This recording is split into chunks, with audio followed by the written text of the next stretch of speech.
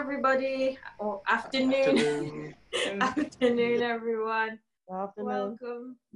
Welcome everybody to our Zoom church. We've been having Zoom church for about 4 months now. So time has flown. Really, time has really gone by. So we don't normally have visitors, do we? But we have one here with us today. And we'd like to thank you for joining with us. And we hope that you have a blessed Sabbath and you'll join again with us on another Zoom church event. So I'd like to introduce our opening hymn, which is 249, which is Praise Him, 249. It is now time for our scripture reading.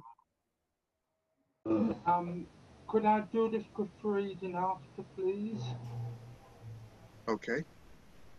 Well, it's now time for us to approach the throne of grace. So if we could all adopt a position of reverence for prayer, as Sister Vickers will lead us in prayer. Let us pray. O most gracious, ever-loving, compassionate Father, we, your children, deem it a privilege that we can come before you this Sabbath morning to bow before you and to give thanks and praise to you in this fashion.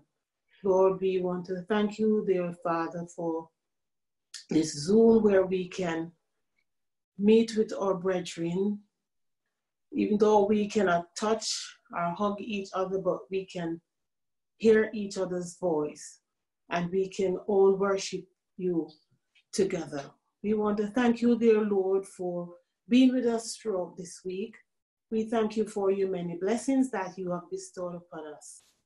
We pray, dear Lord, that you may help us, dear Father, to continue to look to you from whence cometh our help. Father, we pray, dear Lord, that you will be with those among us who are sick. There are many among us who are sick, and we pray, dear Lord, that you will be with them. We pray also, especially for Sister Mac at this time, that you will be with her and may you bless her also. And may you strengthen her faith in you, knowing that you are with her and you will continue to be with her as she goes each day. We pray, dear Lord, that you will be with our young children, dear Father. Many are perplexed at this time. Many may not understand what is happening. But Lord, we pray that you will help them to look to you. Help them, dear Lord, to be strong. Be with them wherever they go. Many are at home. They are at home now on holiday, and so we pray, dear Father, that you will guide and protect them as they go about. May you keep them safe, and may you help them to realize that even though they are saying that COVID doesn't affect mainly the younger ones, but they need to be careful and be protective. We pray, dear Lord, that you will continue to bless us as we go each day. We seek your forgiveness. We seek your cleansing from our sins. Father, because you said that in your words that our righteousness are as filthy rags. Father, we help us, dear Father, to realize that we truly need you. And especially in this time, we need you more than ever. So we pray, dear Lord, that we may ask of you that which we need, because there's nothing that we ask that you will not give it unto us if it's good for us. So may we seek you each day as we go, dear Lord, because without you, we cannot make it. We pray, dear Lord, at this time that you will be with our speaker. As he speaks to us, we pray, dear Lord, that you will open our hearts. You may send your Holy Spirit to rest and abide with us. And may you open our hearts so that we can be receptive to your words. May you fill us with your Holy Spirit, dear Lord, that we will have love and compassion and we may be meek and humble in our spirits. We pray, dear Lord, that you may guide us through this day. Bless each and everyone who are listening at this time or tuning to who are worshiping with us. We pray, dear Lord, that you will bless us all. And may, as we worship you today, your name may be praised, and we will give only honor and glory and praise to you. For we ask this all in your sweet and precious name. Amen. Amen. Amen. Amen. Okay, at this time we will now have the children's story.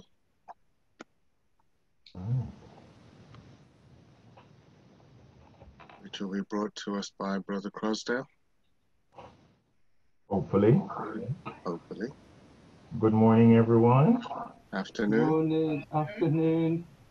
Every time I say morning, I'm corrected. And indeed, rightly so. I hope everybody's okay. We've got some children among us. Yes, some don't want to reveal themselves, but here we are. Well, we're going to talk a little bit about armory. At this time, over the past few months, one of the things that's been dominating our lives is protective clothing, whether they be masks or gloves or even screens. I've seen some people they're taking it so seriously that you don't know whether they have a head on their body because it's all covered in helmets and balaclavas and this, that, and the other. All because, of course, they are mindful that there's something going around, and of course, we're also advised that we need to protect ourselves. But when it comes to protection, if we think for a moment, think of the many coverings that there are. What God has done is created creatures, animals with skins, hair, wool, feathers, shells, scales, even grass, selecting the most appropriate for each creature and for the earth itself. Many animals wear hair, warm and light, protect against the cold and water. Just think of the problems that birds, fish, and insects and other animals would have if their clothing changed too much. Birds wouldn't be able to fly, and others wouldn't be able to do their thing because, you know, the way the Lord has made them is just perfect, as he does with everything else. Whales have a 2-foot thick coat of blubber that not only provides warmth, but being soft, more evenly distributes the intense pressure of water when the animal swims deep in the ocean. This diving suit is just right as a life preserver. Now, many of you may not know this creature, but it is a porcupine. It is a pretty slow, relatively weak animal. Doesn't do very much. It lacks suitable claws and teeth for fighting. However, it is armed with quills that are excelled by nothing for defense. These sharply barbed quills are sufficient to teach almost any aggressive foe an unforgettable lesson. And I've seen animals of prey trying to attack this quite humble creature, but those quills are actually quite formidable, and they're enough to, if just looking at it doesn't warn them off, certainly when they touch them, they will see that it is a big problem if they go beyond it. Did you know that elephants, the hide is 1.5 inches thick? I'm talking about like the coating, the leather. I don't know if you've ever seen any leather that's 1.5 inches thick. That is actually quite some thickness. No mosquito is going to penetrate that. Elephants will break through the dense jungle where they live, and better protection could go. What better protection could God give against sharp thorns, trees, bushes that would tear and hide less if it was less than thick and rough. Grass is a covering God gave the earth to protect it from erosion. Rain and melting snow would easily wash away far more fertile soil if it were not for this beautiful protective covering. Again, we take these things for granted and we just think, what's the purpose? Now, when it comes to humans, we do know that to protect ourselves, not just from the cold or from viruses, it's from the enemy. And we will be aware of, you know, one of the most formidable examples was when Goliath, who scared everybody by his very presence, but not only that, he had shield and sword and breastplate that just the very sight of him would turn away any army. But we know that any armor that we have, it is no good, it is not effective as a protection if it doesn't have the armor of God. And as David and Goliath shows, you remember that Goliath had all his armor, but Saul actually gave him his armor, and it didn't fit him, so he took it off and put it away. Because as far as David was concerned, his armor was far more effective. It was better than even the mighty Goliath had, because he clothed himself with the robe of righteousness. Now we know what the robe of righteousness is. It is the armor stronger than the elephants, stronger than any other thick coated creature that there is. It says that we must put on the armor of God, which provides so that you may be able to stand firm against the devices of the devil.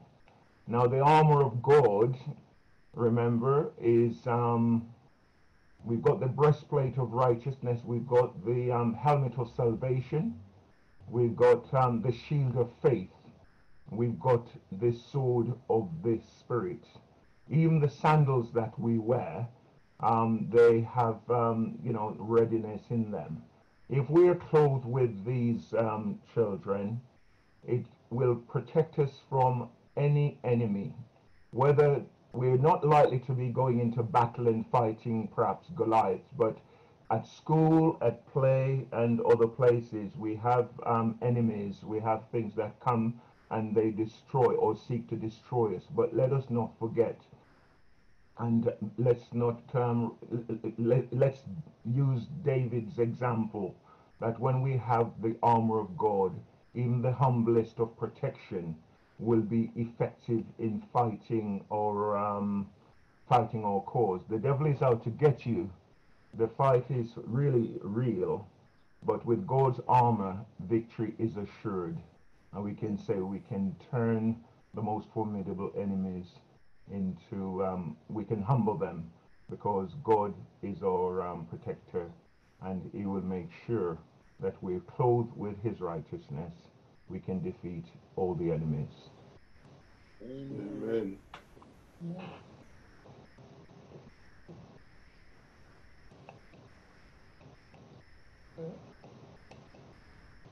Okay.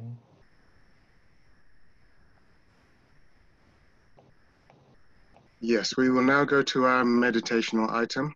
The meditational is, I was born to serve the Lord. After the meditational, the next voice you will hear will be that of Elder Griffiths, who will give us the scripture reading and the sermon. I was born. To serve the Lord. Was that Sister Scarlett? Where is she? I'm here.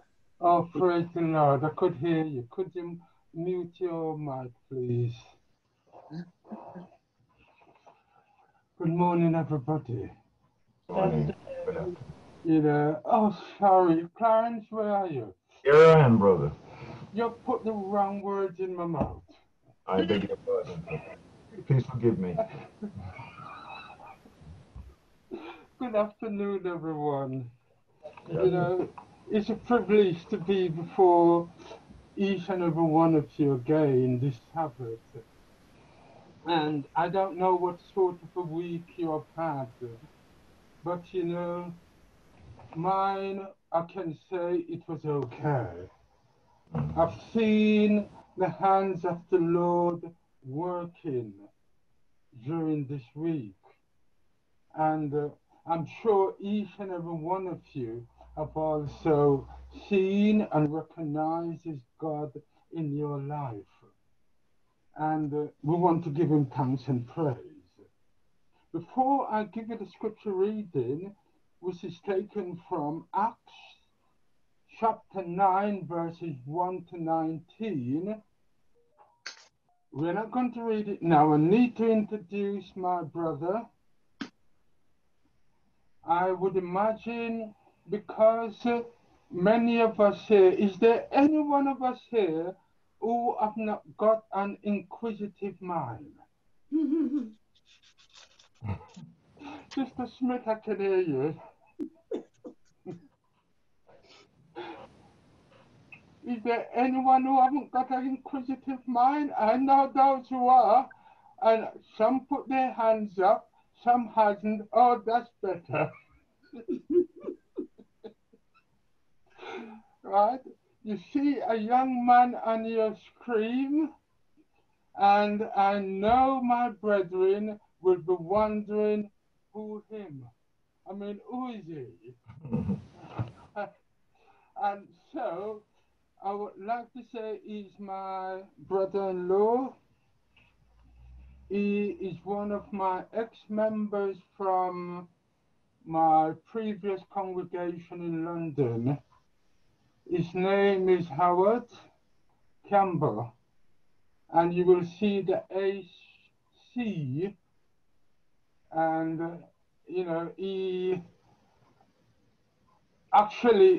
decided to join us today, and I'm very pleased for that. So Howard, welcome to Bilston online lockdown, whatever we want to call it, but welcome, my brother. It's good to have you today with us, and I hope, as Marla said earlier on, that you will join us again in the future. So, Beverly, good to see you. I didn't see you last week, Sabbath. Yeah, right. I can see you smiling. Thank the Lord. Sister Smith, were you here with us last week? Yes, I was. All right. You know, I'm Nebuchadnezzar. Sometimes it's gone from me, Mom. Sister Dina, good to see you. Good to see you. Anyone else who was not here last week that is here today?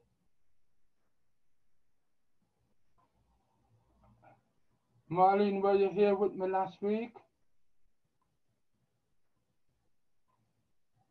She cannot hear me. I'm asking if Marlene was here with us last week.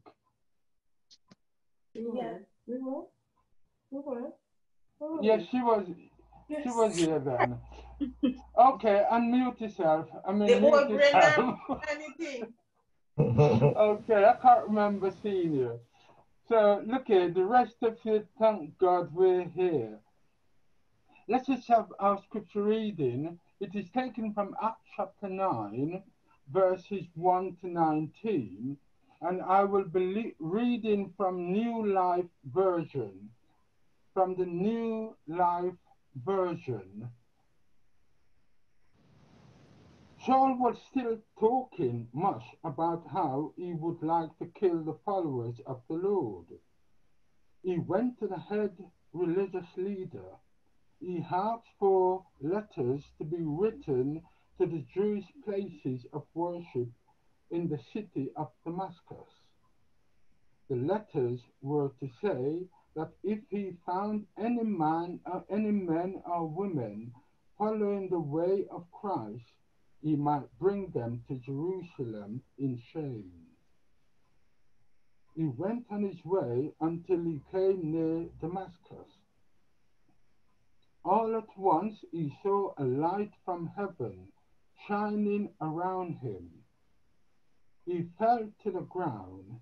Then he heard a voice say, "Saul, Saul, why are you working so hard against me?"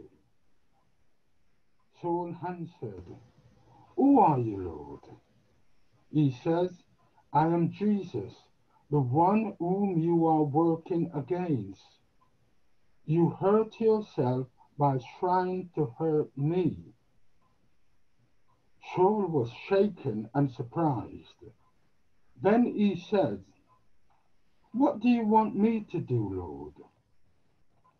The Lord said to him, "Get up, go into the city, and you will be told what to do." Those with Saul were not able to say anything. They heard a voice but saw no man. Saul got up from the ground. When he opened his eyes, he saw nothing. They took him by the hand and led him to Damascus. He could not see for 3 days. During that time he did not eat or drink. In Damascus there was a follower by the name of Ananias. The Lord showed him in a dream that what he wanted him to see. He said, "Ananias?" And Ananias answered, "Yes, Lord, I am here." The Lord said, "Get up, go over to Straight Street to Judah's house and ask for a man from the city of Tarsus. His name is Saul. You will find him praying there." Saul had seen a man called Ananias in a dream. He is to come and put his hands on Saul so he might see again. Ananias says, "But Lord, many people have told me about this man. He is the reason many of your followers in Jerusalem have had to suffer much. He came here with the right and the power from the head religious leaders to put anyone in shame who call on your name."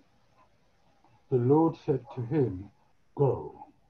This man is the one I have chosen to carry my name among the people who are not Jews, and to their kings and to the Jews.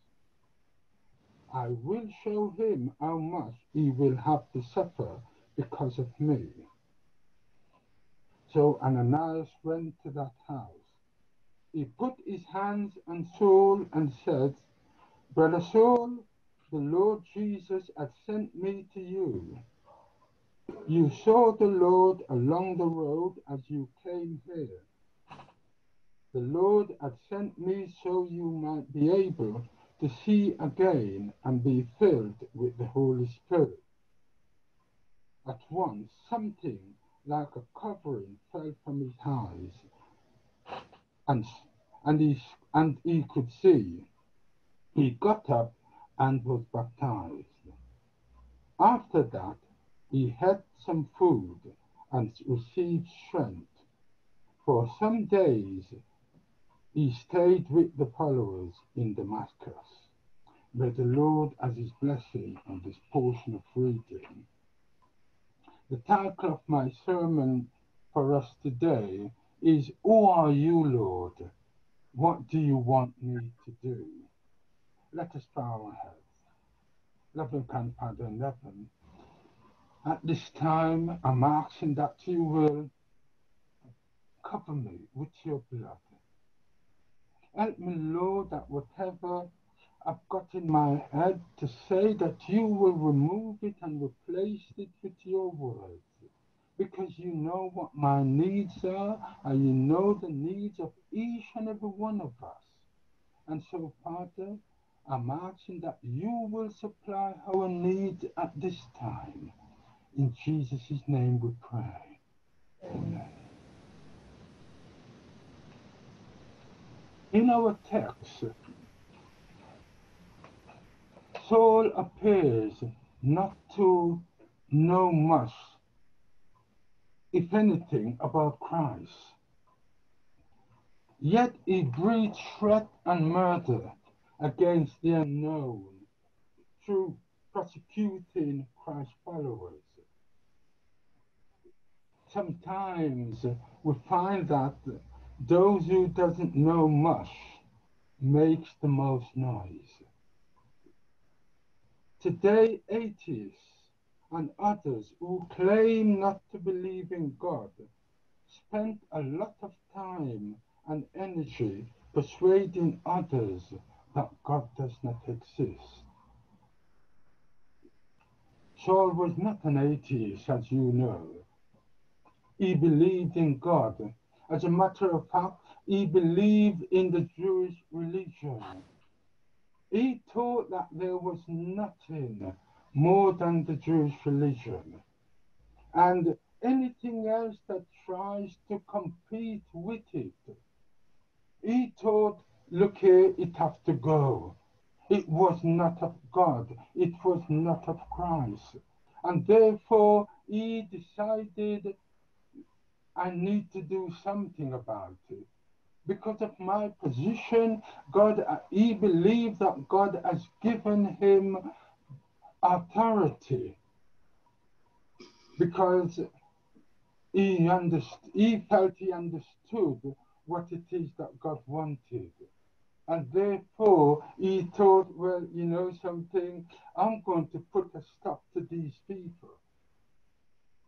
He thought he had the right, he thought he understood everything. And therefore, he sets out to do what he wanted to do. And he uses up a lot of energy because, you know, pursuing someone, for example, I'm thinking about when you're looking for a job and you're making application or going for different interviews, it takes a lot out of you. And so I can understand with Saul reaching out to the various synagogue officials and asking them for permission to enter the town or cities or areas to say, find these heretics or find these people who are saying that they're Christians and they're going against the Jewish religion. I wonder if we do the same when we say we go out witnessing. Are we going out to witness for the Lord and to find people to serve the Lord? Or are we going out to witness to find people to become Seventh-day Adventists? There's a difference. There's a difference whether we are going to find people to serve God, to come to accept Jesus as their personal Savior, and to accept Adventist doctrines. I'm not saying there's anything wrong with doctrines and what Adventist believes in, but I'm saying that our focus should be to find people to accept Jesus as their personal Savior. It is as they accept Jesus, then the Holy Spirit is able to work in them and to change their life. It's only Jesus can do that, brethren, not doctrines. And therefore, Saul went out with his intention that anyone who would not come back over to the Jewish belief, he would kill them. And so he set his sight on going to Damascus. In Damascus on his way there, as we've read and you've read it in your scripture reading, something happened. And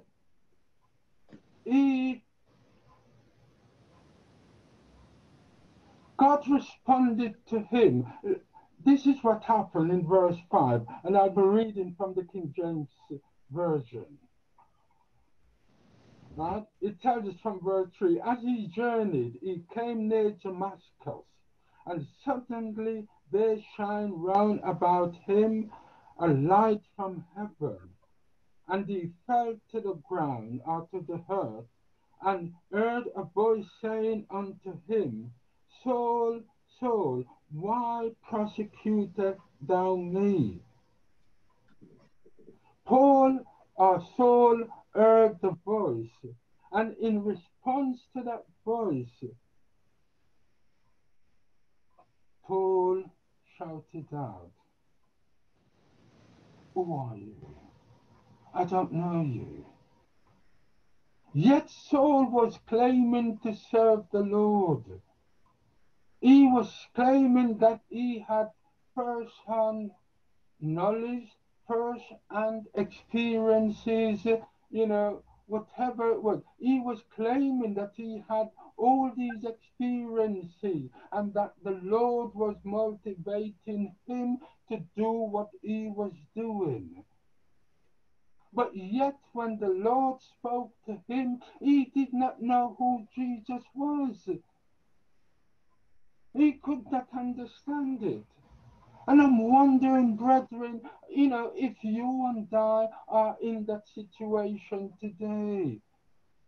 I'm wondering if we are doing the Lord's work, if we're busy doing various things. And yet when the Lord eventually calls us, it might be in a small matter. Are we going to turn around and say, Lord, who are you? Who are you? I know many times I've found people that have made telephone calls to many, many, many, many times. And I know you have done the same thing too. And sometimes they will turn around on the phone and they will say, Who are you? Who is it? They can hear your voice, but still yet they will have, Who is it? They don't know who you are. And yet you've been speaking to them for years. Saul thought he had been listening to the Lord all this time and he has been following the Lord's instruction. But yet at the crucial point, he was able to turn around and said, Lord, who are you?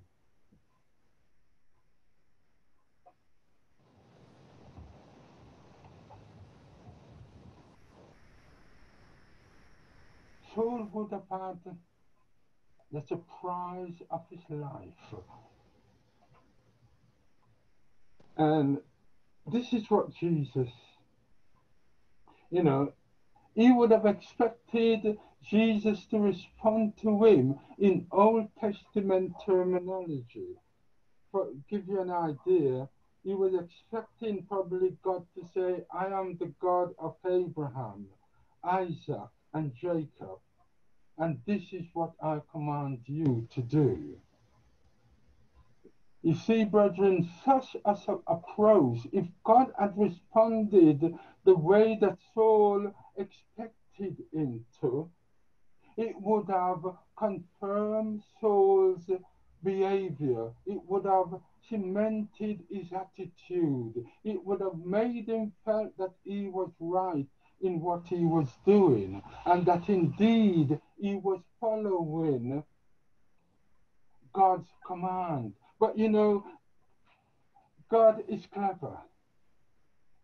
as many of us have discovered, God is very clever. God did not respond in that way. God wanted to show him that his soul was wrong, and therefore God gave an up-to-date modern term, you see, that went against soul experiences. And therefore, this was what Christ said to him. He said, I am, present tense, Jesus. That is Christ's earthly name. And with the powerful implication that not dead, I'm not dead, but I'm very much alive.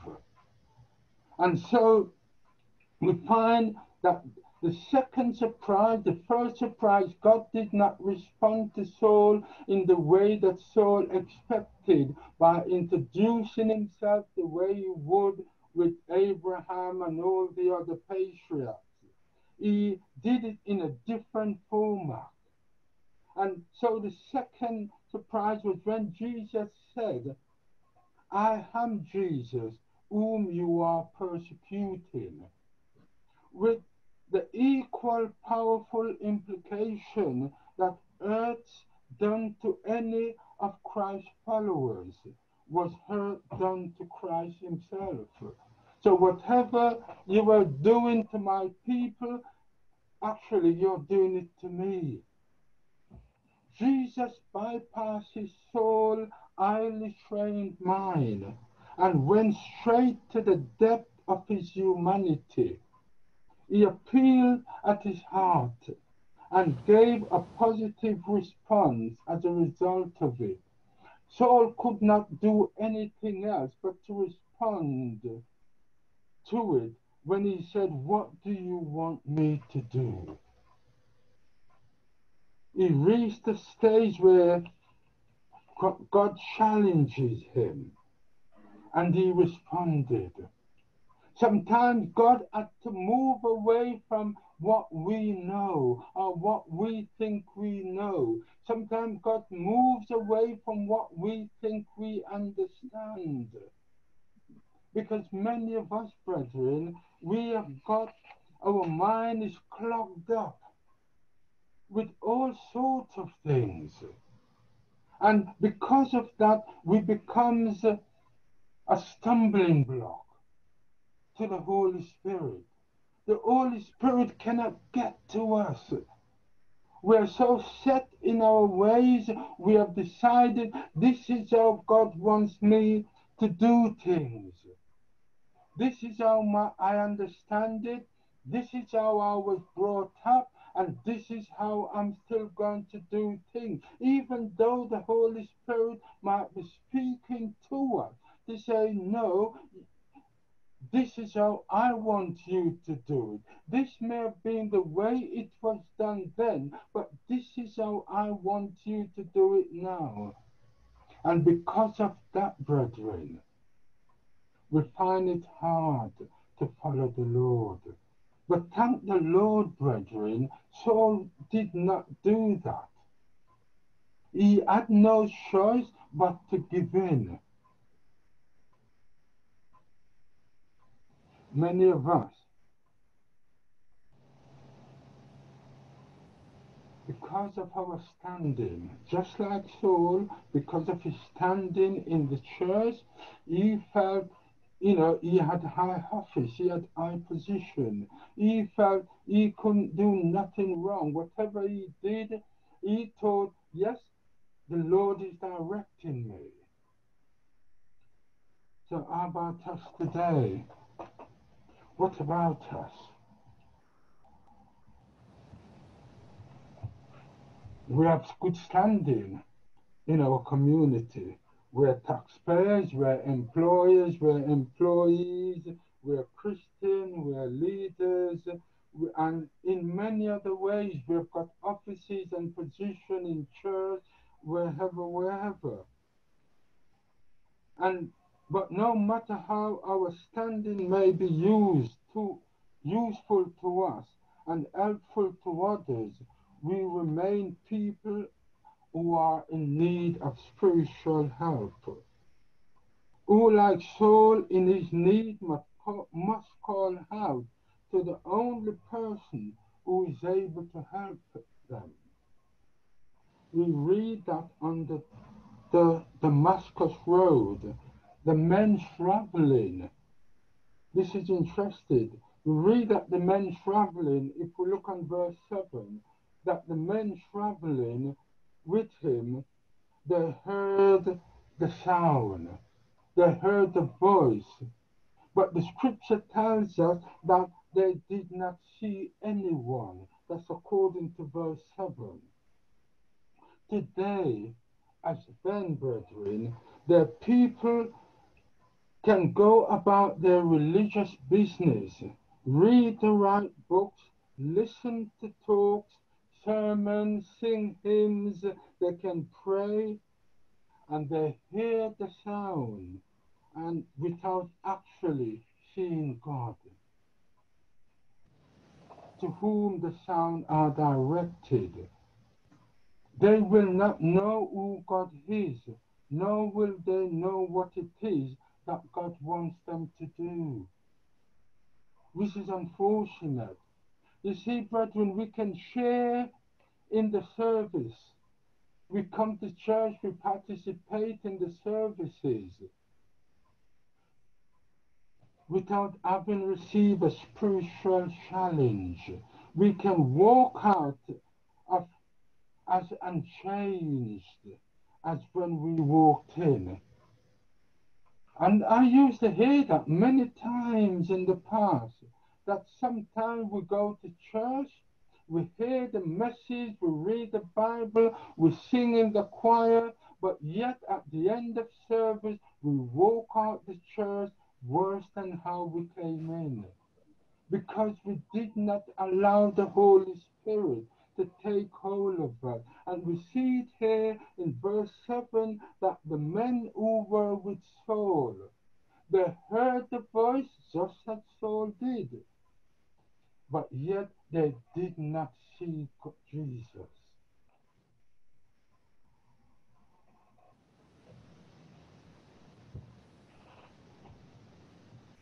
Many of us, as I've said, we've set boundaries.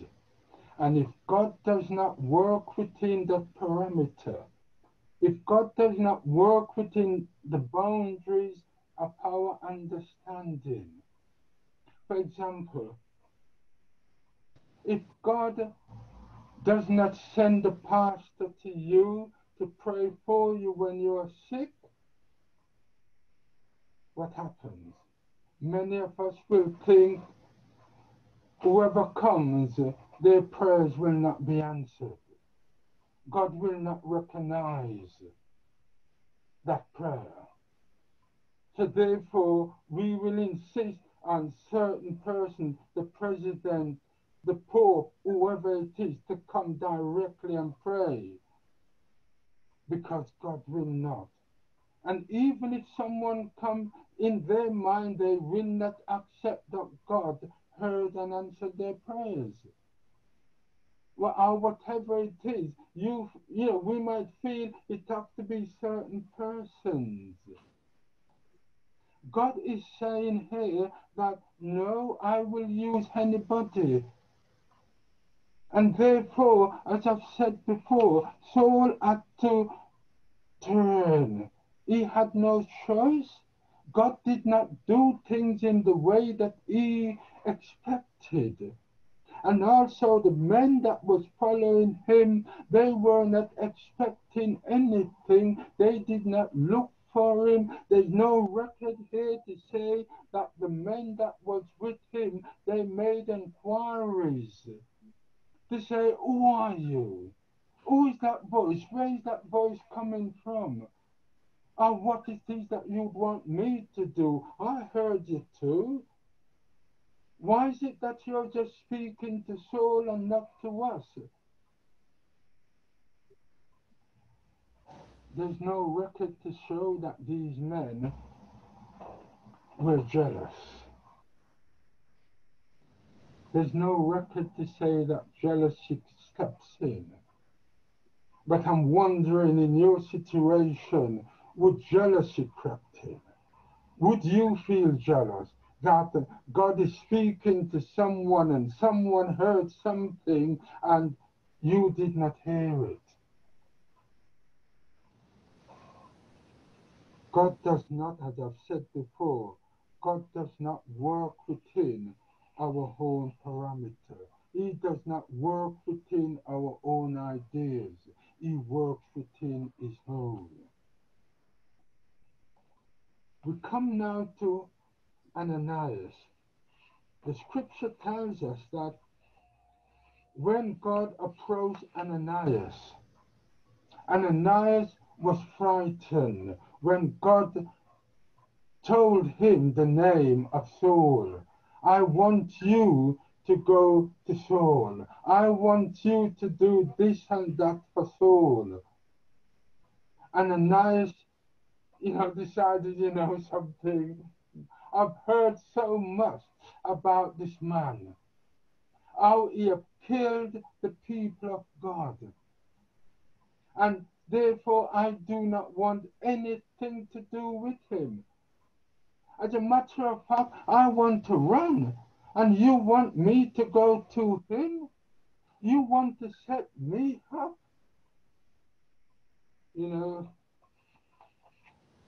After Ananias explained himself to the Lord, when the Lord explained to him why he wanted him to go, Ananias changed his mind. And to me, that tells me something, that many times, I know, if I've been honest with you, brethren, that there are times when God will want me, and I'm not going to relate my story and experiences. Some of you here have told my experiences. And, many times, God would have wanted us to go somewhere, to do something. And we are determined to do something different. Right? And to give you an idea what I'm talking about, I know I told my brother I think it was last Sabbath. I think it was. Yes, he's signifying that it was. That I did not want to come to Wolverhampton. Right? The same way Ananias did not want to go to Saul. I did not want to go to Wolverhampton. I wanted to go somewhere else. And with that, I got in my car, driving up the M1 motorway. As a matter of fact, brethren, I was happy. But then it began to rain. Rain did not stop me because in my head, I wanted to go where I want to go. The rain started, I could hardly see, the windscreen was really moving. Next thing to happen, the sat-nav went. It wouldn't work. Cut a long story short, I eventually found someone who had an idea of the address of where I was going, and they took me to the place. When I got to the place, it was still raining. I said, thank you. He drove off. He then reversed back, came to me, and he made the statement. He said, referring to himself, I'm a born-again Christian, and I believe that God is telling me to tell you that you must not live here. I did not argue with him. I went back to my car. I told my friend that I was with that I'm not going to look on the house anymore. That, I'm going to Wolverhampton to my mum.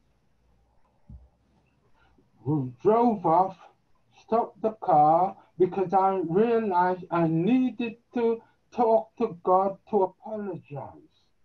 because I recognize that God has been speaking to me, not through a voice, but he spoke to me, number one, through the rain, to say, hey, this is coming down, you need to stop and go back.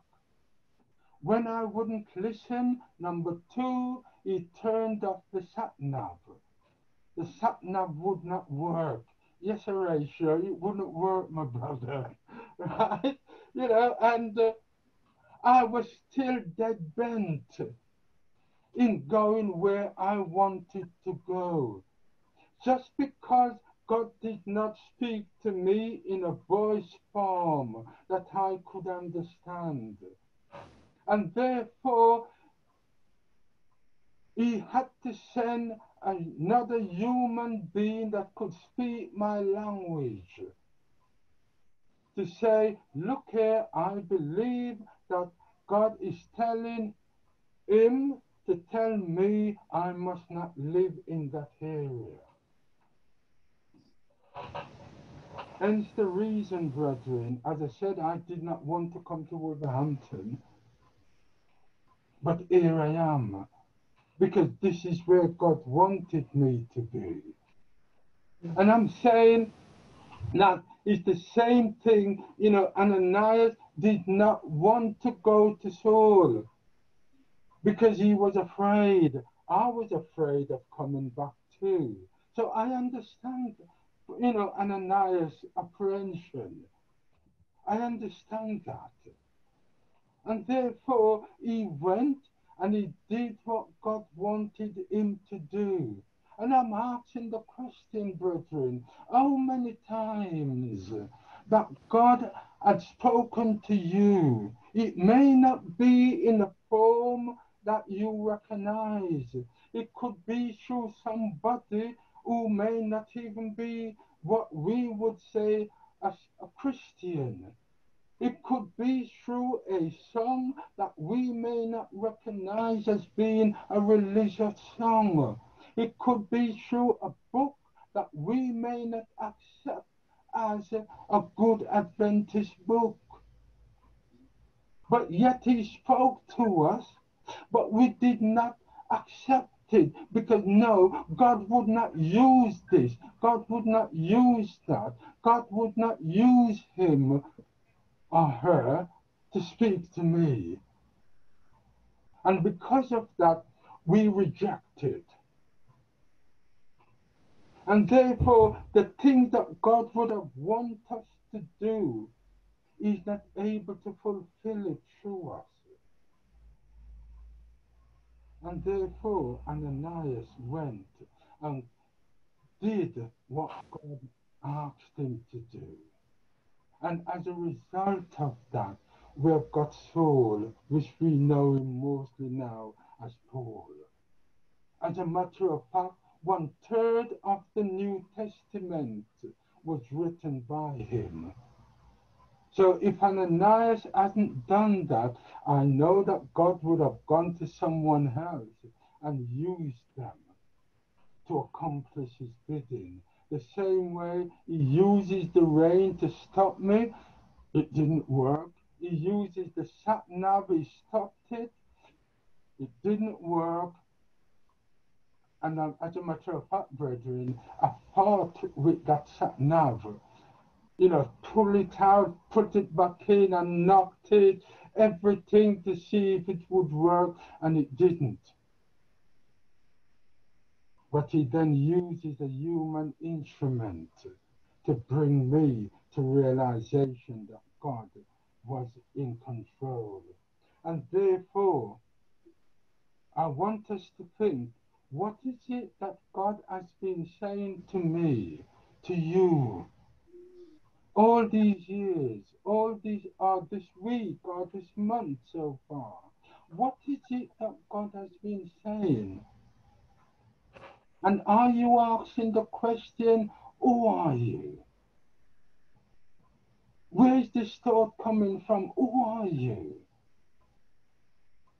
And when you get the answer, did you ask or are you asking, You might be sitting there right now thinking, you know something, I believe certain things has happened and I think God wanted me was to do something, but I've been reluctant to do anything. I wonder if you're asking yourself right now, Lord, what is it that you want me to do? I've been praying, I've been asking you to do this for me. I've been asking you to, whatever.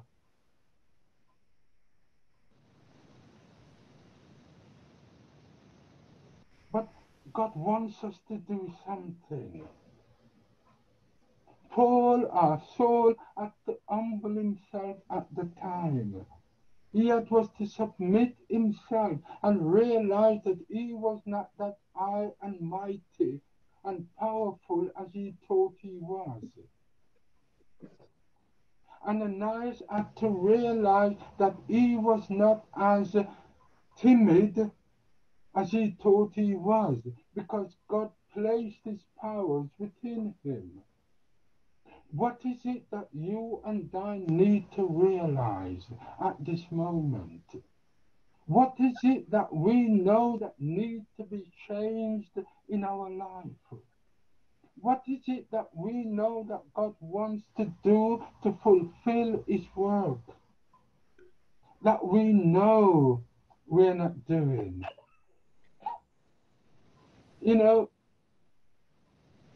I know, as I'm talking, there are things coming in my mind, what I feel God is telling me that I need to do.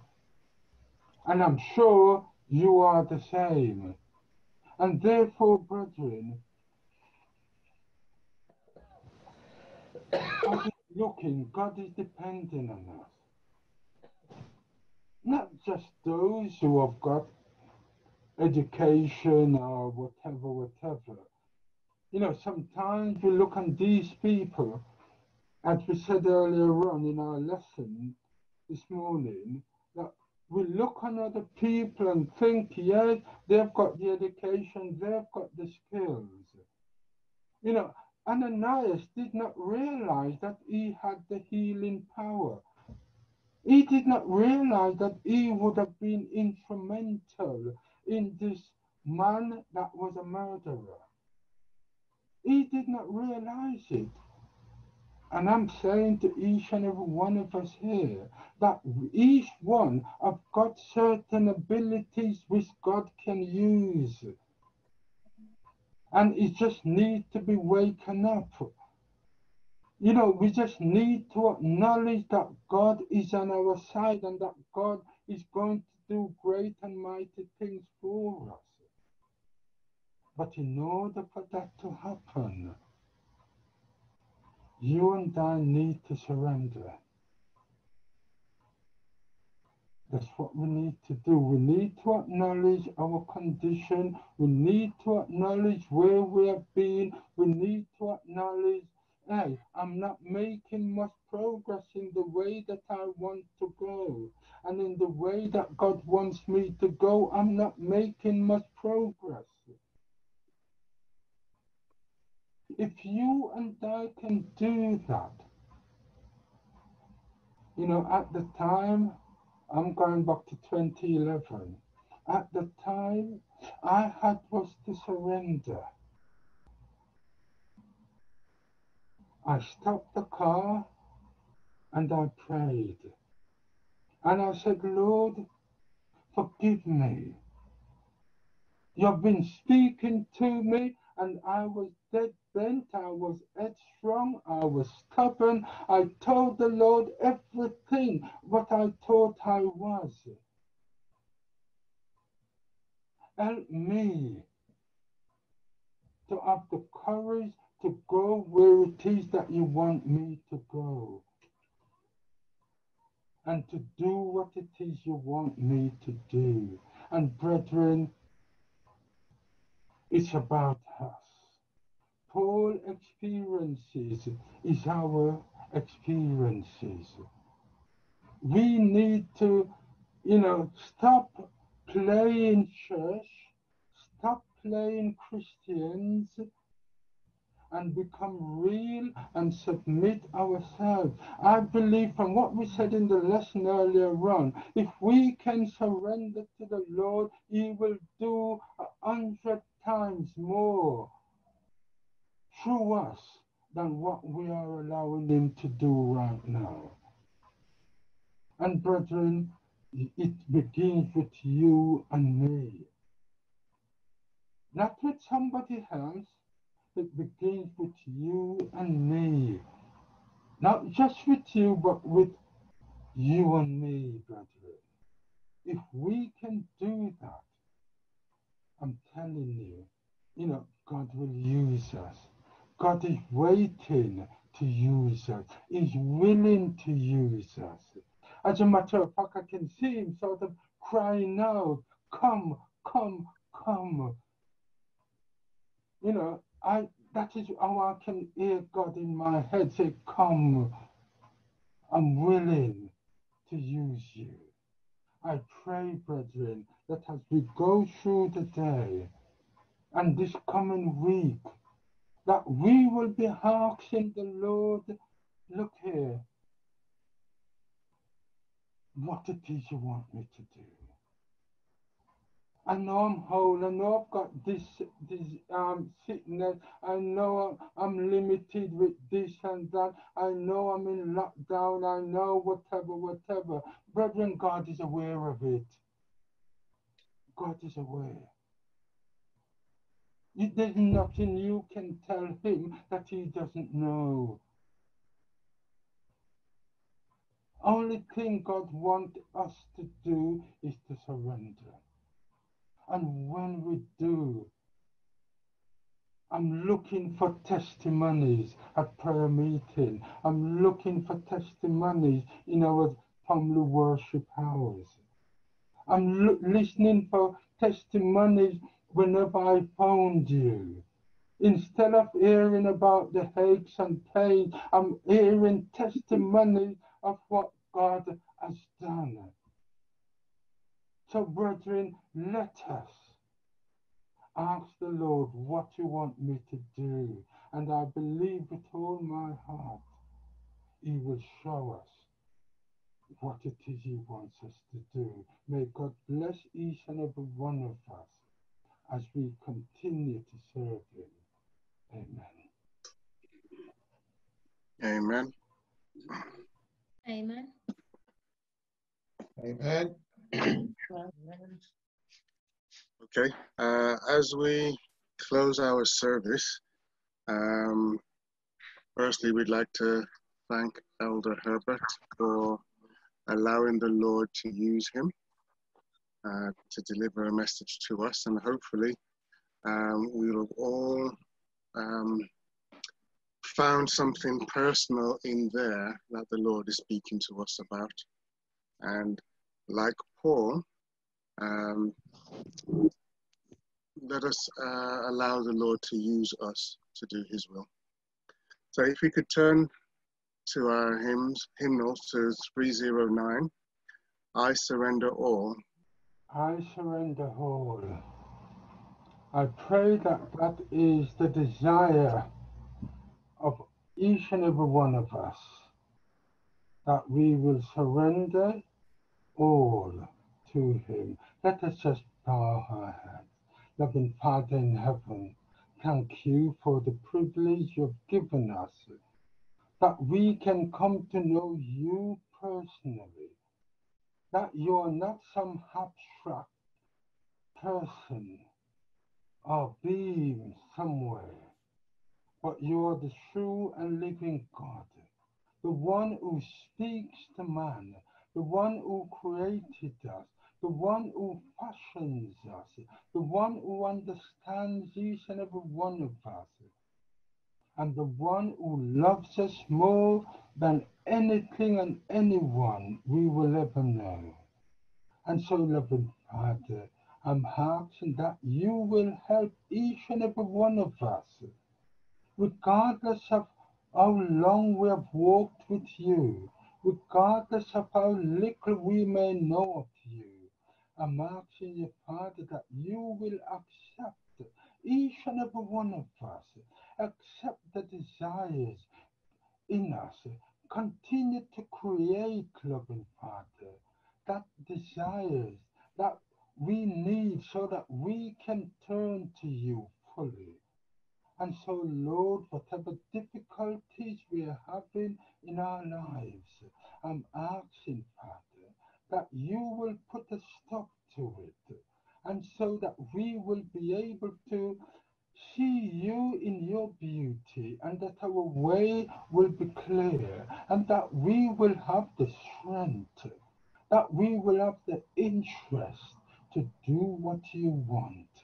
And so, Father, we thank you for everything you've done for us.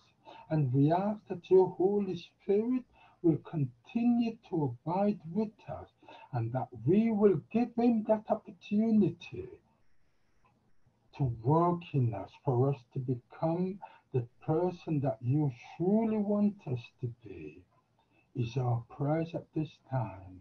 In Jesus' name. Amen. Amen.